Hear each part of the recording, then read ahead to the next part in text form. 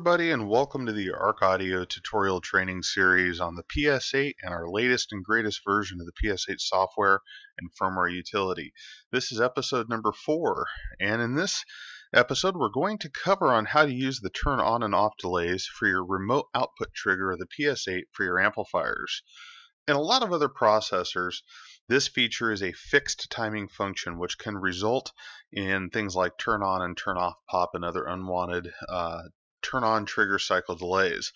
In this case, the PS8 has its own dedicated and adjustable turn on and turn off function.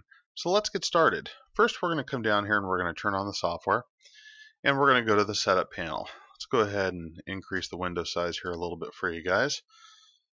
Alright, and the two functions that we're looking at here is right here under setup is the turn on delay and turn off delay. Now, adjustment of this is very simple. You just simply adjust the slider, move it to whatever you need, and once you're done, it's set. Now close your software. At this point, you're going to want to turn your system off and then turn your system back on, otherwise known as power cycling. Once you turn your system back on, you can go ahead now and power cycle your system one more time to verify if you were able to make that correction in what your system needs for a proper turn on and turn off cycle.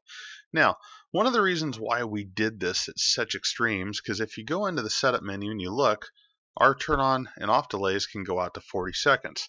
This increases compatibility for the system so it knows, one, when the actual system is turning on, and two, for some of the new Chryslers and the OEM integration issues related with turn on times up to 32 seconds and some of the Chryslers and GMs, some of the new Kenwood double din navigation radios.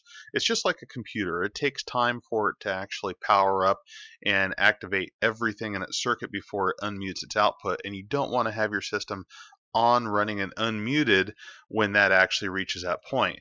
So you can make these adjustments based upon the individual needs of your system, and one point that we can definitely emphasize here is sometimes more isn't always better, especially in the turn off delay. In a lot of cases, the lowest setting is typically the best setting. So that's it for now. Good luck and good tuning, and we'll see you guys in the upcoming chapters of the ARC Audio tutorial training series. Have a good day.